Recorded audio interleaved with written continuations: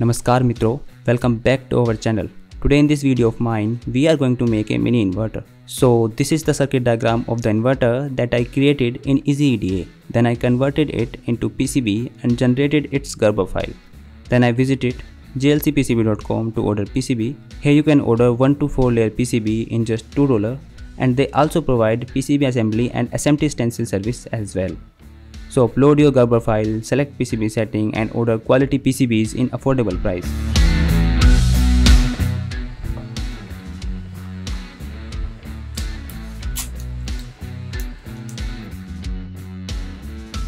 As you can see guys, the PCB quality is very nice.